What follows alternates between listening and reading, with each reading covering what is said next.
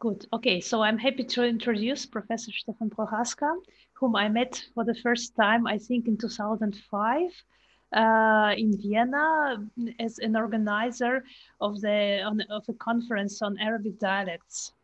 And he is a professor at the Institute for Oriental Studies of the Vienna University, and has published a lot on the Arabic dialects, mostly, as far as I know, the dialects of the region of Turkey and Syria, and but not only, also Tunis and Iraq. And you may add something if I forgot. And also, Professor Stephan Prochazka is. Um, uh, has projects at his university related to Arabic dialects. And one of these projects I can recommend, it's Vienna Corpus of Arabic Varieties, which includes dictionaries and corpora of texts and other things, and a book, textbook on the Syrian dialect, dialect of Damascus, as far as I know. Professor Stephan Prochazka is a well-known dialectologist, I would say, and I think we are happy to that he agreed to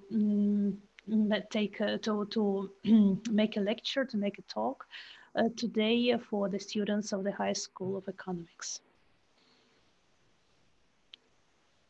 Okay.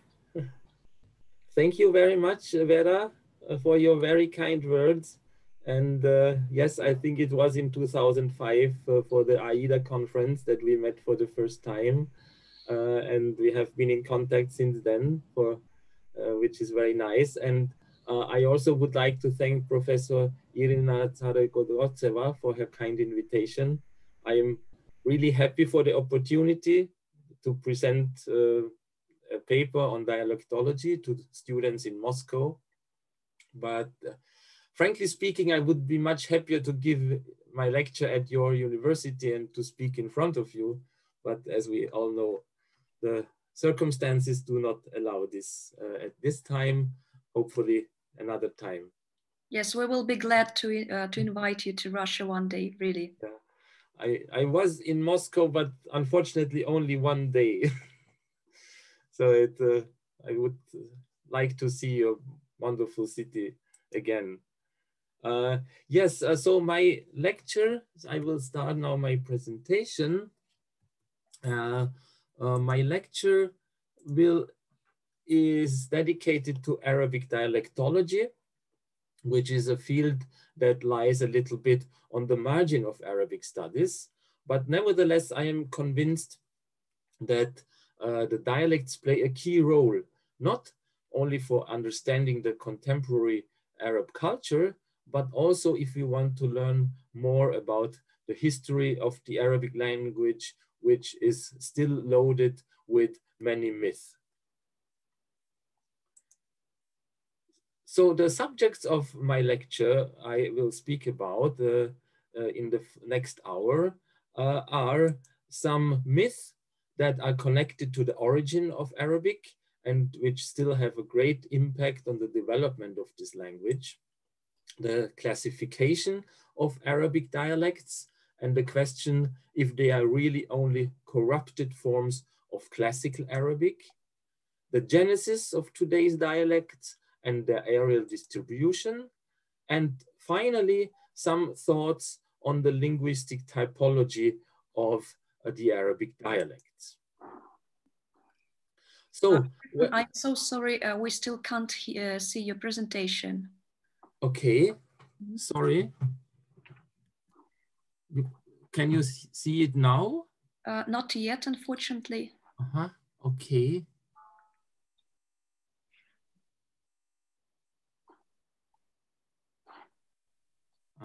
Now? Yes, it is in Can you see it? Yes, okay. Yes, perfect. Thank you. Okay. And okay, and now you can see it? Yes, it's fine. That's good, because now I can see you and and the presentation. Thank you. When we talk about myth, one usually is thinking about the distant past. However, you might be surprised when I begin my paper by going so far back in the mythical past as the two people shown here. The reason is that Adam and Eve can be held responsible for many myths and not a few facts regarding the Arabic language.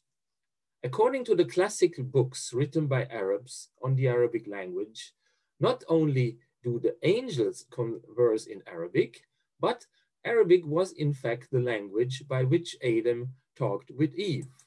So we can imagine that Adam asked, Masmuki, ismi Hawa. In the famous work on linguistics by the 15th century author As-Suyuti, we can read, Inna Adama alayhi salamu kana lughatuhu fil jannati al-arabiyyata, falamma asa sallabahu Allahu al-arabiyyata fatakallama suryaniyya. So this means that God punished Adam by taking away his ability to speak Arabic. This means after leaving the Garden of Eden for the secular world, Adam and Eve lost the celestial language and began to talk in a corrupt idiom, which the Arab grammarians label as a kind of Arabic dialect, mostly as Syriac, that means Aramaic.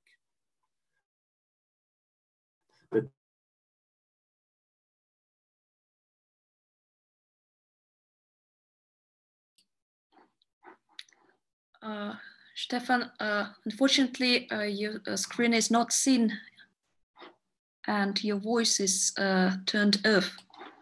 Could you please switch on the microphone? There is a disconnection.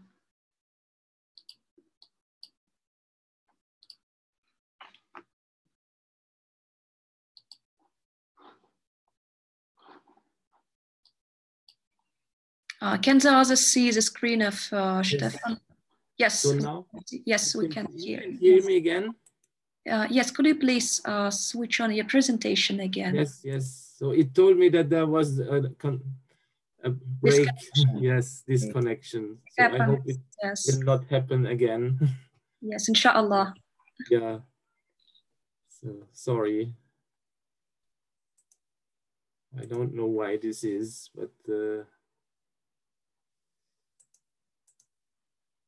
we had problems today.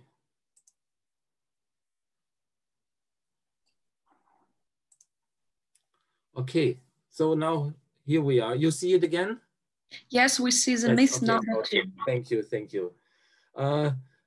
Anyway, when God saw that at least some of the Arabs were developing in the right direction, that means toward monotheism, he sent the archangel Gabriel, whom you see here, to Abraham's son Ismail to teach him pure Arabic again. So this is myth number 2.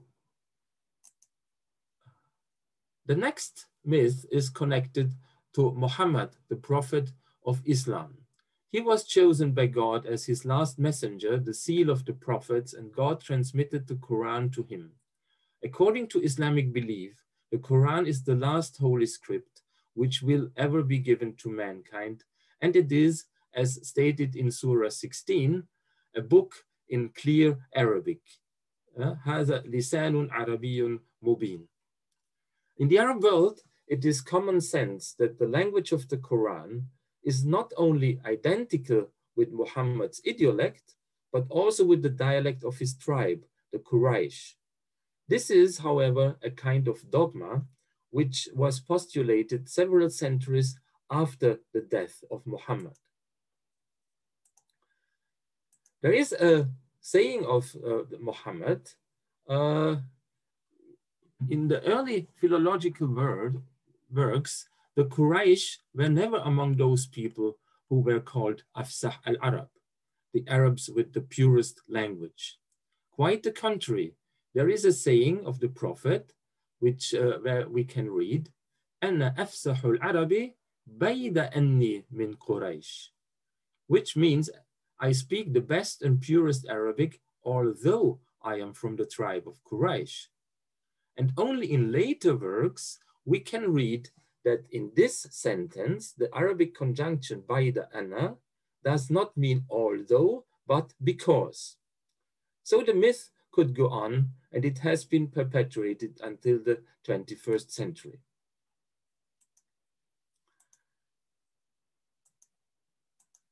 Hence, all ancient and many modern Arab writers stress the unique position of Arabic among all the languages of the world.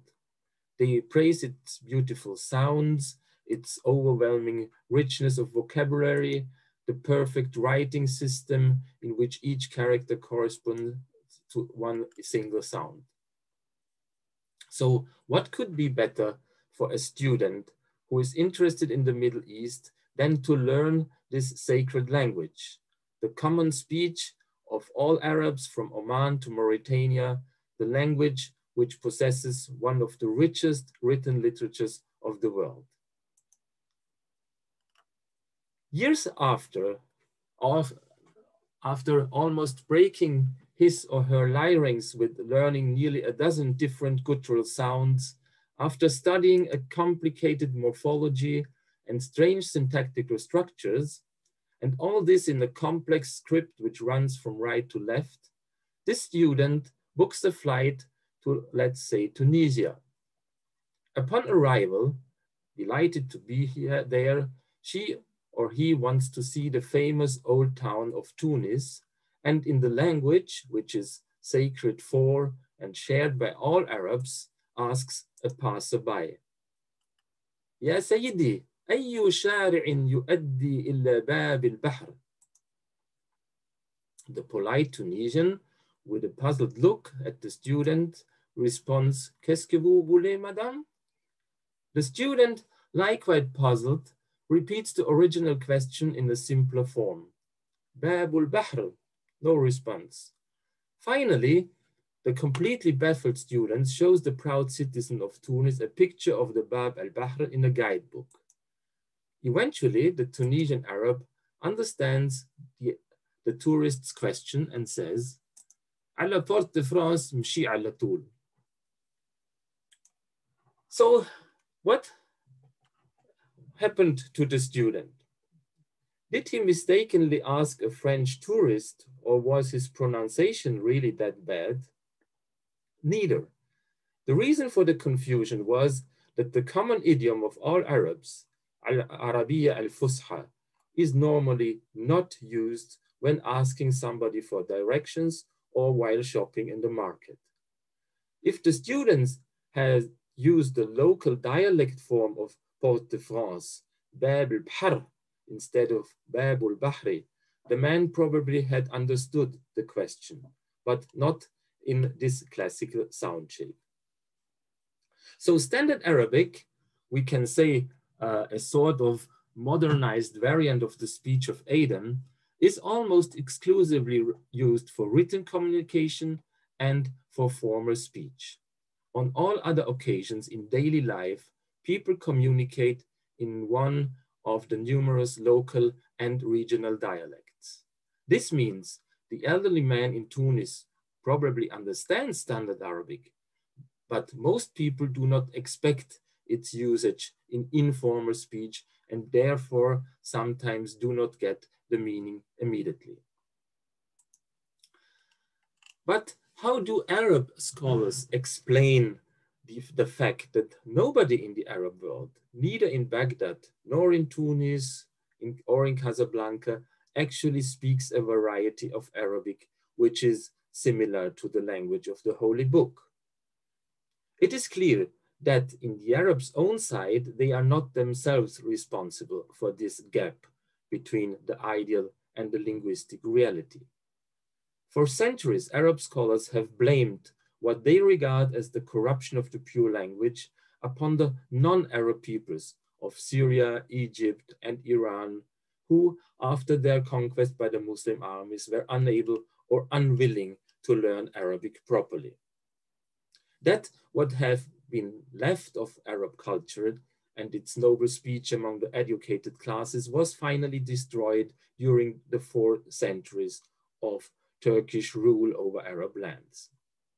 So this is how many educated Arabs still see the history of their language.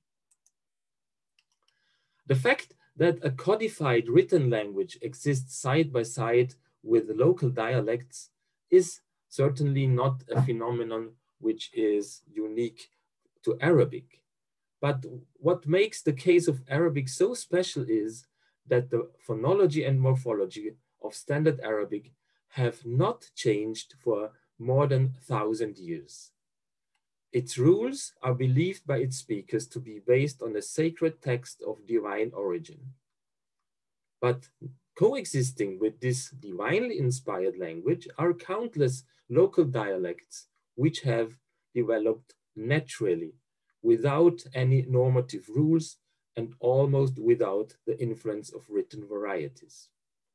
So in contrast to many other speech communities, their usage is not determined by social classes. They are spoken by everybody, from the illiterate farmer to the president of the state. So you can still find a video, for instance, on YouTube, where you can hear the former king of II. Assuming that the cameras are switched off, can you hear me now? Yes, yes, it's okay. Okay. So assuming that the cameras are switched off, he talks to his minister in a register of Moroccan Arabic, which is really very vulgar and low and absolutely unworthy of a king. But it shows us even the king, when not in an informal setting, speaks the Moroccan dialect. Maybe it's worth mentioning that under the rule of the same king, a man was sentenced to 1 year of jail because he wrote a letter to the king in the dialect, which is a sort of lese majesty.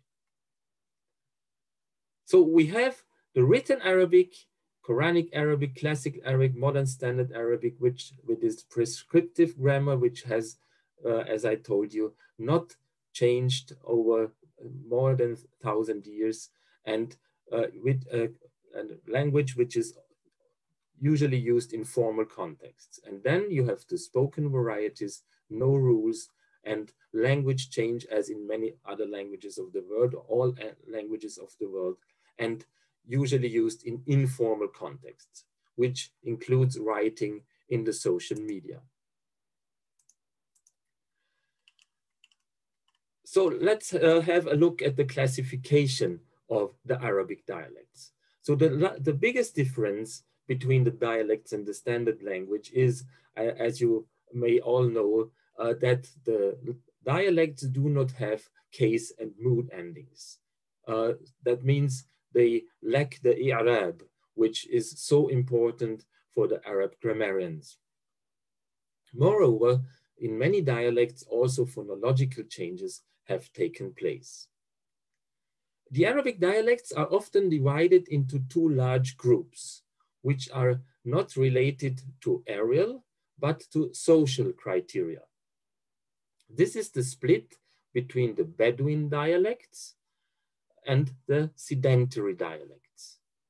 Today, of course, this dichotomy is rarely related to the actual way of life of the people, but a mere linguistic category.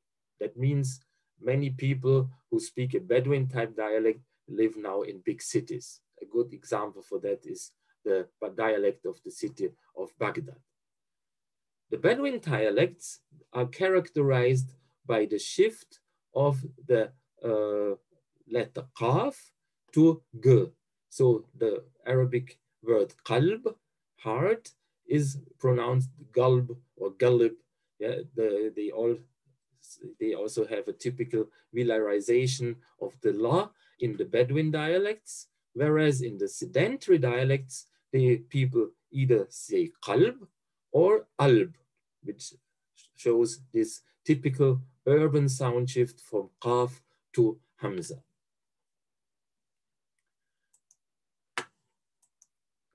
Besides this social division, we can differentiate 5 large dialect groups which are geographically distributed.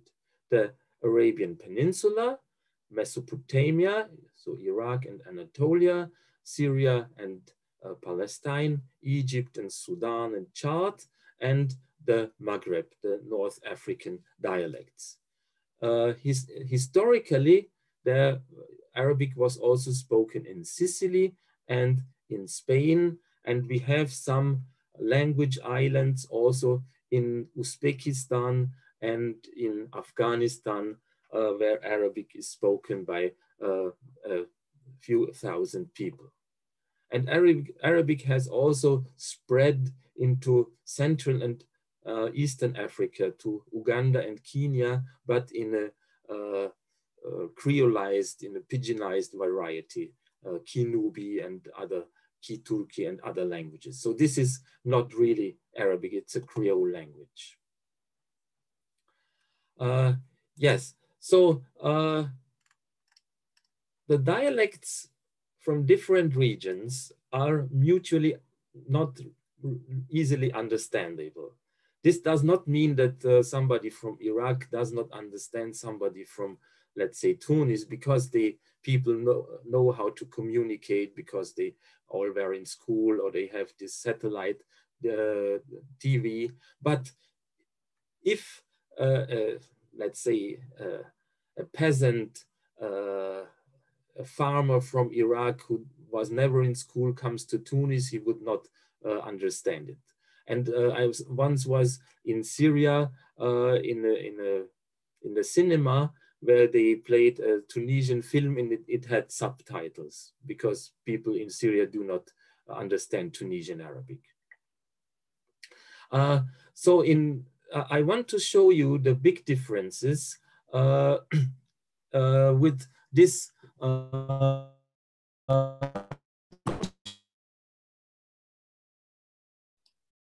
Alina Al-An. So what are you, how are you? Fine, what are you doing? So in Sana'a, this is كيف حالش بخير ما بتسوي ذا الحين. In Iraq, شلونك زينة شو تسوين هسه. In Damascus, كيفك منيحة شو عم تساوي هلا. In Egypt, ازيك كويسة بتعملي ايه دلوقتي. In Tunis, شنو حوالك لاباس ايش تعمل توا. And in Casablanca, كي دايرة لاباس شنو كديري دابا. So if you have only a look at this map and these sentences, you would hardly suggest that this is the same language. But all people who utter these sentences would tell you that they speak Arabic. So you, at first sight, you notice a striking difference in vocabulary. There are 6 completely different words for now. ذا الحين, هلا, هسا, دلوقتي, توا, and دابا. And 5 different words for good. You have كويسة and زينة and منيحة. And here the people say بخير and here لاباس. And still 3 different forms meaning to make.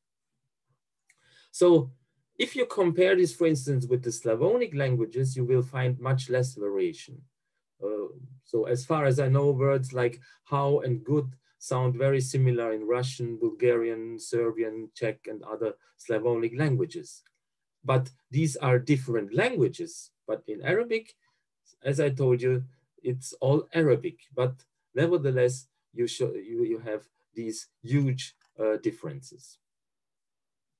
So besides lexical differences, you also notice grammatical features in these sentences.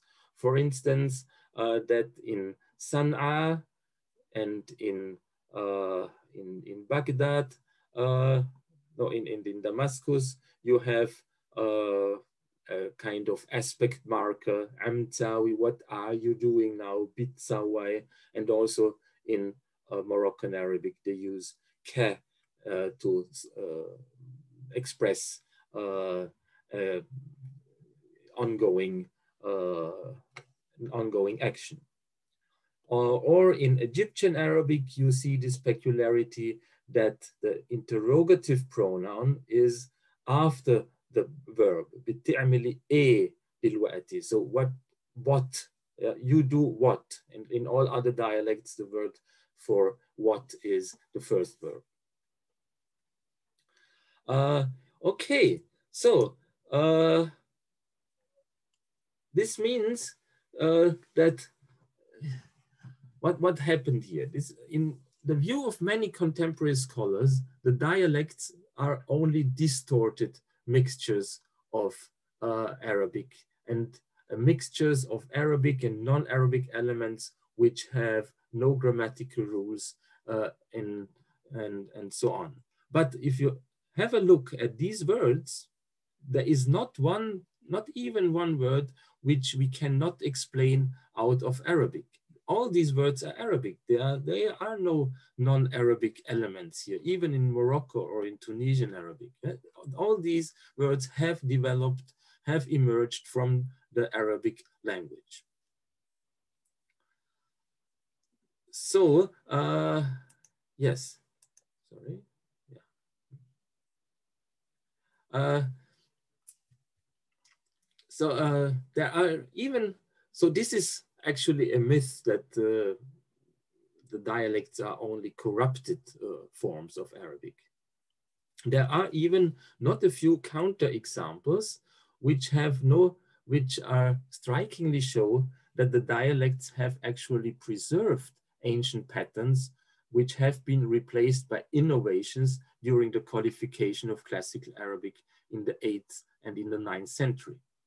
In short, with regard to some linguistic features, today's dialects are closer to the language of the Quran and standard Arabic. I will give you now 2 examples. Agreement. Agreement rules in classical Arabic are relatively complex, but they are strict and do not leave much room for variation. 2 of the most important rules are plural heads, which do not denote human beings, agree with feminine singular. Al-buyut kabira, and not kibar. Verbal predicates which precede the nominal subjects are always in singular. Dakhala at-tulab qa'at ad-dars, and not dakhalu. In most dialects, we find much complex systems which leave it open for the speaker to make pragmatic decisions. Here, some examples from Tunis Arabic. In Tunis Arabic, here you see 6 sentences in the Arabic dialect of Tunis. And you see here the word nas, people, combined with a verb in the plural. Badaw nas jayin. The people started to come. But in the next sentence, فَمَّا النَّاسِ تَعْبِدْ وَصِّ الْمَسَاجِ, you see that the same word nas is combined with the feminine singular. Or in the next sentence, الديار في الحومة غالين.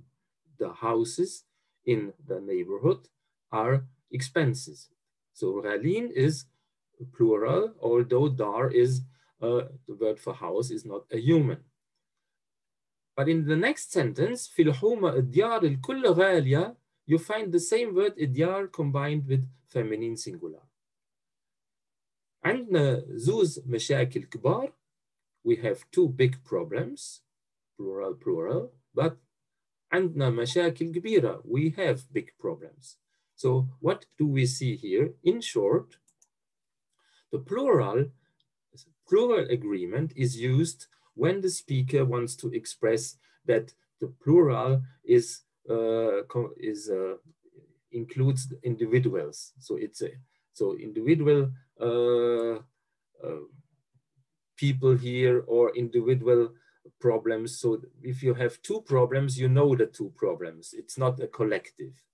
And here in the houses in our neighborhood, you know these houses. But so all the houses are expensive just means that you mean there is no difference between the houses, and so it is a collective. And the same here. So we have big problems, and you do not think about each problem separately.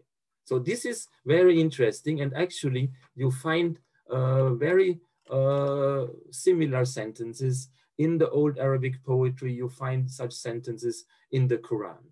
So it is, in this case, it is not the dialects, but it is the standard language that shows innovation with regard to Old Arabic.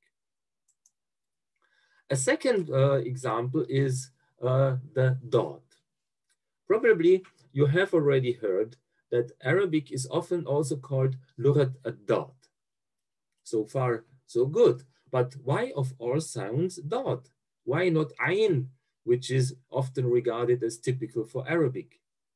Actually, that is not more peculiar than sad or ta. It's one of the velarized consonants.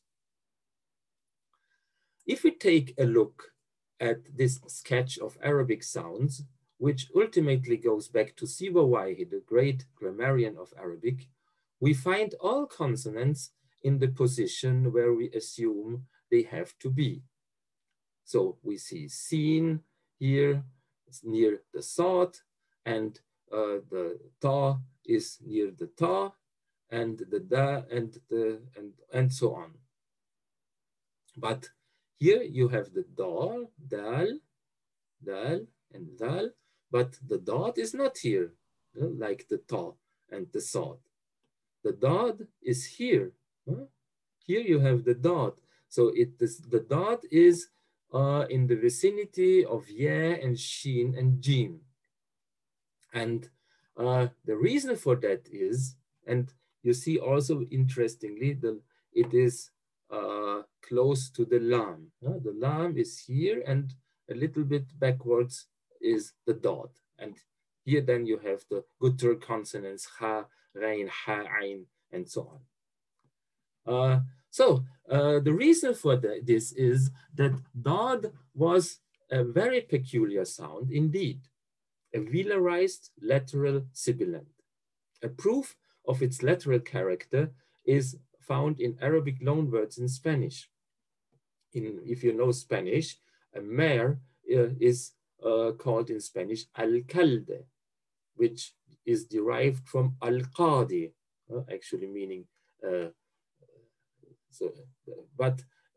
we think it is suggested that in Andalusi Arabic, al-qadi was pronounced al-qadli, and then the L by metathesis changed its position.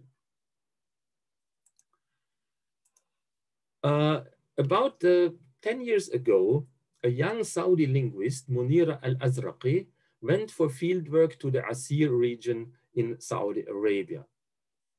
There, in some mountain villages, she made recordings and found out that elderly people have a very uncommon pronunciation of dot. After making a phonological analysis, she could tell us it is exactly the way how Sibawayhi and other famous grammarians described this sound. It's, I will try to pronounce it, it's sure, a velarized sh with a lateral. So a few remote dialects have preserved this very archaic sound and provided us with an explanation why Arabic was named after this and not another consonant. Now I would like to say a few words on the genesis of today's dialects. This map shows the linguistic situation of Arabia before Islam. We can see that Arabic was not only spoken on the peninsula, but also by tribes in what is today Jordan and Syria and Iraq. It is believed that these tribes who lived on the edges of the Fertile Crescent spoke a different type of Arabic even centuries before Islam. This type of modern Arabic spread along the trade routes, particularly along the frankincense route, and probably may have reached Mecca by the time of the Prophet. So this could explain the above-mentioned assertions of the older grammarians that Muhammad spoke the best Arabic in spite of being a member of the Quraysh tribe. Many scholars still believe in the family tree model. That means they are convinced that the medieval and modern dialects are direct offshoots of classical Arabic. For them, the expansion in the 7th century was the reason that more and more native speakers of Arabic adopted a simplified language as the result of the wrong Arabic spoken by the newly conquered people. But this view is too simple. Firstly, because it overestimates the role of the substratum languages. Substratum influence outside the lexicon is only attested for very few cases and restricted to certain regions. Secondly, and more important, because the Arab soldiers who conquered the whole Middle East and North Africa did certainly not speak one poetic Koine, nor did they speak classical Arabic. Their everyday language was the numerous Old Arabic dialects, which the Arab grammarians quite often refer to. Although our knowledge of these old dialects is rather limited, it can be said that most probably not even the early dialects of the Islamic era were direct offshoots of certain Old Arabic dialects. So this means neither the family tree, which you see here on the left, nor the family tree on the right can explain what happened linguistically during the first centuries of Islam. The emergence of the Arabic dialects was certainly more complex. So let's see another explanation. We can assume that in the center, in Arabia, it was indeed that Old Arabic dialects that they continued to be spoken, and they resulted in medieval Arabic dialects and then modern Arabic dialects. For instance, we find the Kashkasha, which means that the people say, for instance, Baitish instead of Baitik. This is something which the Arab grammarians report for the 7th century. And it is still found in Yemen and in Oman, as you have seen in the example from Sana'a, where people say Kaif Halish and not Kaif Halik. But outside of Arabia, in the periphery, it is assumed that the speakers of many Old Arabic dialects, they mixed in the new cities, in Damascus, in Kufa and in Basra, in Fustat, in Kairouan, in Tunisia, and in Fez. So we can say that the Arabic dialects are polygenetic, and some of them have maybe developed from Old Arabic dialects, but for many, the family tree can not be used as an explanation.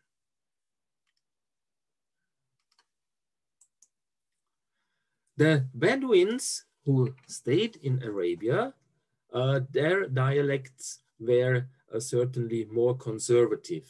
So they only later adopted the features of the modern language type. I mean, the language type without the i'rab. So in the books of the Arab grammarians, we can read that in search for the pure Arabic, the grammarians of the 8th and 9th century, they did field work among the Bedouins. And from their findings, we know that in remote areas of the Arabian Peninsula, there were still people who spoke a language which was at least near classical, or let's say Old Arabic. But we can be sure that by the 10th century at latest, no Arab spoke as his or her mother tongue a language which had case and mood endings and the like. And it is in that time that the grammarians wrote books which deal with the mistakes of the ordinary people. This is a genre which is called the Lahn al-Awam literature, like this book which you can see here by Ibn Hisham al-Lakhmi. The authors of these books lament that fewer and fewer people are able to speak or write proper Arabic. They present long lists of common mistakes, lists which are valuable indirect sources for how Arabic was spoken 1,000 years ago. But otherwise, data for older layers of spoken Arabic are very, very scarce. So because the Arabic of the Quran was regarded a holy language, it was the aim of all educated people to preserve the Arabic language as it had been spoken in the glorious days of the Prophet. There is only,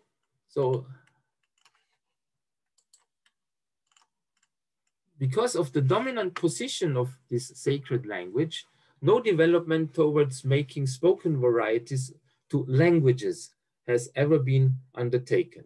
So we find nothing comparable as the emergence of Italian, French, Spanish, or Portuguese as languages on the expense of Latin. The only exception is Maltese. So Maltese it was actually in the 12th century an Arabic dialect, which has become a real language, as a language which is the official language of the Republic of Malta, and therefore also one of the official languages of the European Union. Why this? The reason is very simple.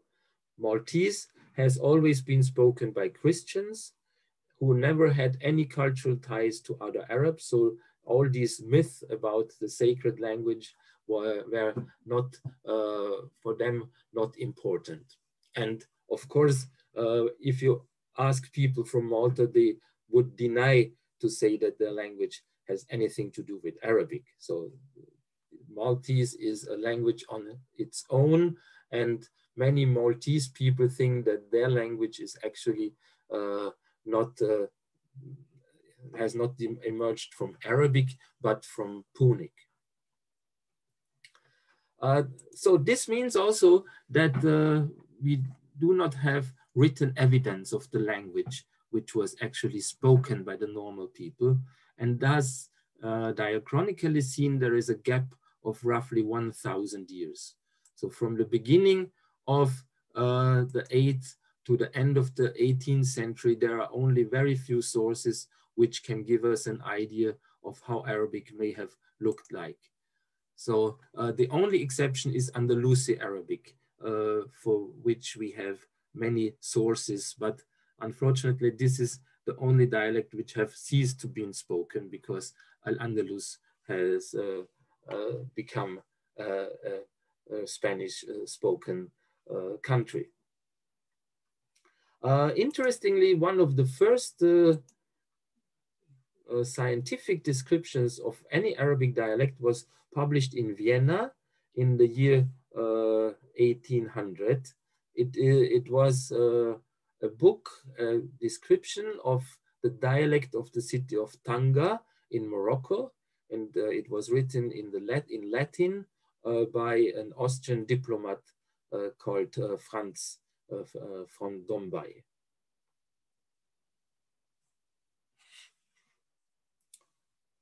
Okay, so now just a few words about the distribution of the dialect. So on the whole, the distribution of the dialects resembles that of other speech communities. That means in mountainous areas, we have a very fragmented picture, which disseminated dialects often being spoken in adjacent valleys, whereas in plains or hill countries, the same or at least very similar dialects are usually spoken over extended areas. Along trading routes, and especially in large cities, the leveling of dialects can often be noticed. But there are also differences between the Arab dialectal landscape and that of other languages. So we have some puzzling linguistic settings. For instance, extreme differences between the dialects of certain towns and their hinterland. So then similarities between dialects which are far away from each other. For instance, there are similarities between Moroccan and Yemeni dialects. And other puzzling settings like a very sharp dialect border in the Nile Valley near Asyut. So many of these surprising settings are the result of the large-scale migrations of the Bedouins. So the contrast and conflict between the Bedouins and the town and village people is a main theme of the history of the Middle East and North Africa. And there is a sharp distinction between the Bedouin and the sedentary dialects, as I mentioned before. And because of their mobility, so the Bedouins often they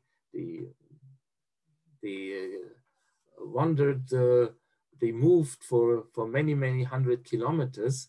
The Bedouin dialects are often quite homogeneous over large areas. For instance, the so-called Sherwi or Gillit type Bedouin dialects are spoken from the gates of Aleppo to the Persian Gulf, so up to Basra. So in this huge area, which spans over a distance of more than 1,000 kilometers, dialects which are easily mutually understandable are spoken. In North Africa, the differences between the sedentary and Bedouin dialects are even more extreme, because in this region, there were two waves of Arabization. So the first Arabs came in the 7th and in the 8th centuries, but they reached only the towns and their surroundings. And so that means that for many centuries, Arabic was only spoken in the larger towns and not on the countryside.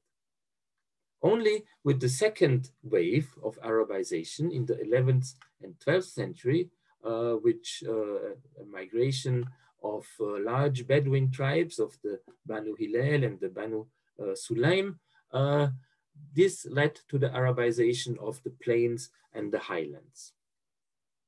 And therefore, for example, in Tunis, the dialect of an original city dweller and his neighbor who comes from southern Tunisia are more different than this Bedouin's dialect is from a Bedouin who lives in Mauritania, which is 2,500 kilometers away. So this is really something which you cannot find in other linguistic settings, because their nomadism is so strong in the Arab world.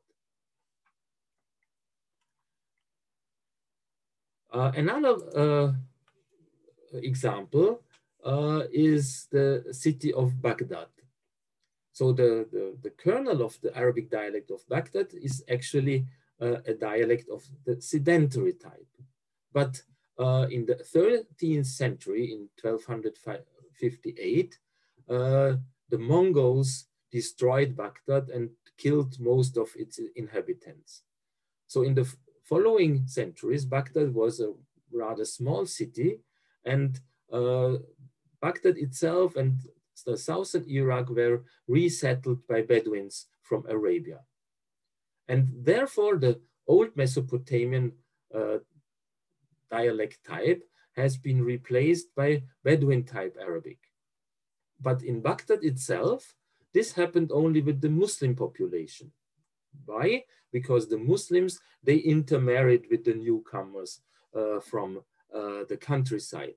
But the Jews and the Christians who lived in Baghdad, they preserved their old dialect. And therefore, in Baghdad, at least until the 1950s, we found a very unique situation that the Muslims, the Jews, and the Christians spoke very different dialects. As I have already mentioned, the Bedouin dialects are characterized by the shift from Qaf to Gaf, but the urban dialects, they often show Qaf to glottal stop.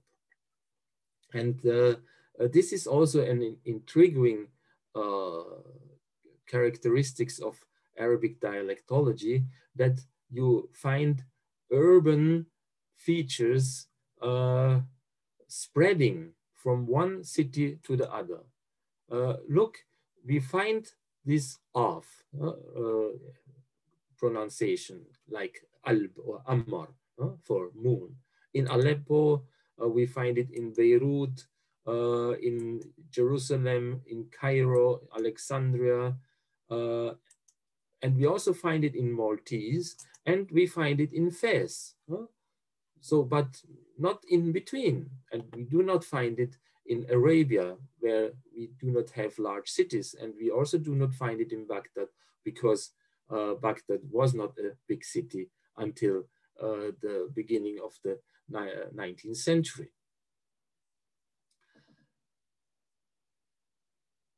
And so this difference between the countryside and the cities is extreme, for instance, in Jerusalem. So at least until 2 or 3 decades ago, the dialect which was spoken inside the city walls was of the urban type and was really very, very different from the villages which are here, like in Silwan or Mount of Olives. So this is really intriguing that people have kept their different dialects, although they were living side by side. Another important factor for understanding the linguistic geography of Arabic is the knowledge of the history of settlement. As I told you, there is a sharp dialect border in Middle Egypt, south of Asyut. You see here.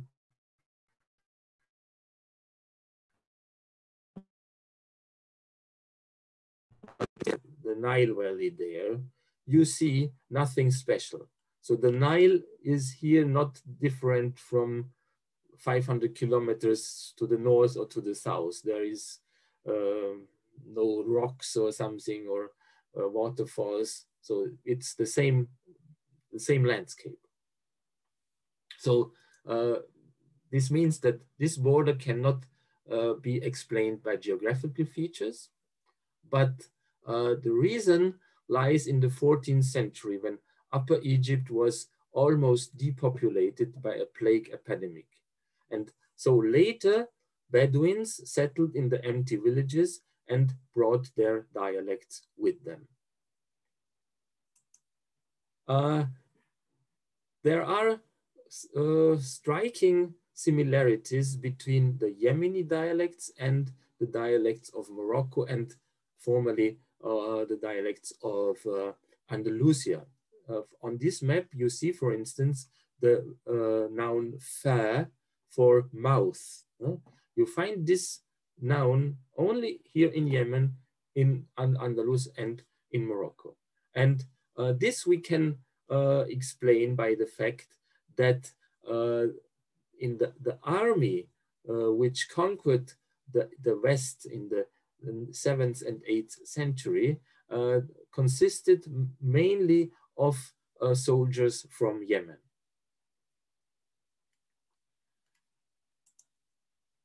Now, the last part of my lecture is about typology. All Arab, but also many non-Arab scholars regard the modern dialects as simplified varieties of Standard or Old Arabic.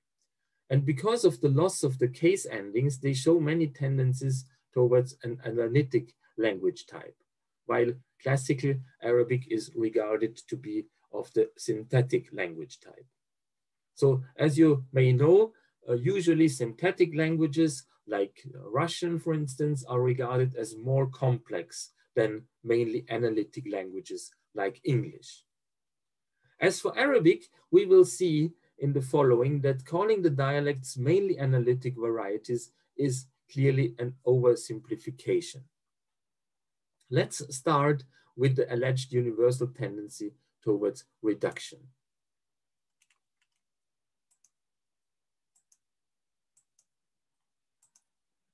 Sorry.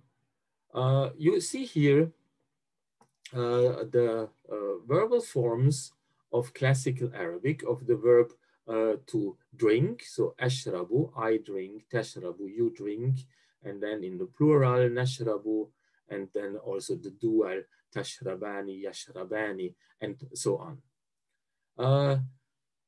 So that means that Old Arabic distinguishes 13 different forms, 5 in the singular, 5 in the plural, and 3 in the dual. When we look at the dialect of the city of Tunis, we observe a significant reduction from 13 to only 7. Why? Because we have no gender distinction in the second person singular. So tushrub is for men and women alike. And also in the plural, you have no difference between feminine and masculine. The example of Tunis also shows that the forms for the two first persons exhibit an alignment of the prefix, the first persons. You see that nushrub, nushrubu. So in the contrast of ashrabu, you have here nushrub. And so this is typical for the Maghrebinian dialects. Another example of analytic language type is the dual in some Western dialects. In classical Arabic, you have Jabalani, meaning two mountains, but in Tunis, you would say Zuz Ijbal, so two and mountains, and also in Casablanca, you even would use, linker, Juj Dijbal, so two of the mountains. So this is clearly a very analytic system. And you find a similar tendency also with nominals. So the idafa of standard Arabic, like qalam ukhti, my sister's pen. In Cairo, you could also hear il-alam bita'a ukhti. So the pen belonging to my sister. Or in Casablanca, l'qlam dial ukhti, the same. So you have here a word like the English of, which means, which replaces the idafa. However, the examples cited are only one part of the linguistic reality, and they are not exemplary for the entirety of the dialects. So when we go back to the first table, and when we add the verbal paradigm used in Sana'a in Yemen, we find practically complete conformity with classical Arabic. So you have all the forms in Sana'a which you find in classical Arabic, and even most of the suffixes and prefixes are identical. Only the dual forms are absent. But I can tell you that these dual forms have probably never existed in the spoken language and were only used in the poetical koine. And Sana'a is not an exemption. It's not an exemption. It's in many Bedouin dialects, you will also find this whole paradigm. And when we add to this table of the duals, the dialect of Sana'a, you see that Jabalain is used there. So the same form than the genitive and accusative in classical Arabic, and also in Damascus, you would say Jabalain and not Jbal name or something like this. The passive voice. As you know, in standard Arabic, you have kataba, he wrote, but kutiba, he was written. And surprisingly, this has been preserved in some Bedouin type dialects. For instance, in southern Tunisia, you have kitab and ktib. Still the same principle that you change the vowel to express the passive voice.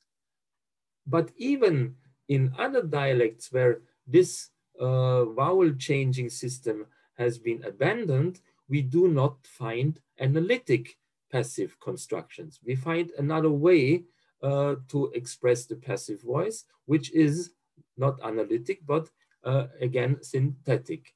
So in Damascus, you say katab, he wrote, in katab, he was written, and in Casablanca, ktub and tiktub. The only Arabic dialect, which is actually not an Arabic dialect, but the own language, Maltese, shows analytic construction of the passive voice, because in Maltese you may hear irajel ji maqdul, the man was killed. But this, as you can see, is a calque, is a copy of the Italian way how to form the passive. L'uomo venne ucciso. So you have the verb to come for making the passive. And there are even some not so few examples where you can see a higher degree of synthetic word formation in the dialects than it is found in classical Arabic. You can say in Cairo, Fenak, where are you? But you cannot say in classical Arabic, Aynaka. You say Ayna Anta. Or in Damascus, you say Kifek, how are you? But there is no Kaifaki. This means you have more synthetic, so a higher degree of synthetic language formation in the dialect. And so the last example is really striking, where you say in standard Arabic, ma qultiha lana, you have in Egyptian Arabic, ma ultiha al-nash. You see, there are 7 morphemes in one word. So you cannot have more synthetic character of a language than in ma ultiha al-nash. And there are also other segments in the grammar of the dialects which show more complexity than classical Arabic. And one of them is tense and aspect, where numerous dialects have developed rather complex systems, which also include progressive forms and numerous auxiliary verbs. And in Moroccan and Iraqi Arabic, we find a kind of indefinite article, which is unknown to the classical and also to the modern language. In Baghdad, you may hear liget fad mobile ihna. So have you found a mobile phone here? So the fad is a kind of indefinite article, which is derived from fard, from individual.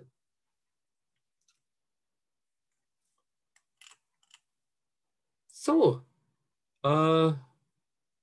in conclusion, we can say that studying Arabic dialects is not only an interesting field for linguists. Wherever one aims to talk to people in their real mother tongue, or if one wants to understand Arabic films or Arabic popular music, one has to know the dialect. And in fact, everybody from the housemaid to the president speaks a local dialect in everyday life. But official education and politics still embrace the myth that standard Arabic is the only acceptable form for writing and expressing intellectual ideas. Of course, it has many advantages that there is one official language for more than 20 countries. And more people are also able to communicate in what I would call a light version of Al-Arabiya al-Fusha. And they also learn to understand other varieties than their own dialects. On the other hand, we witness a very interesting development in these days. Because of the social media, because of Facebook, Twitter, and other social medias, the dialects have become a means of written communication. So the young people in the Arab countries, they do not send each other WhatsApp messages in Fusha. They use the local dialect for writing to each other.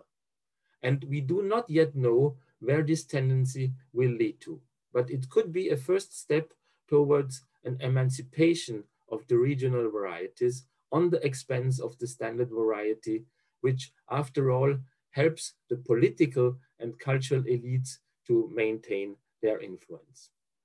Thank you very much for your attention, and I hope it was clear and not too much information.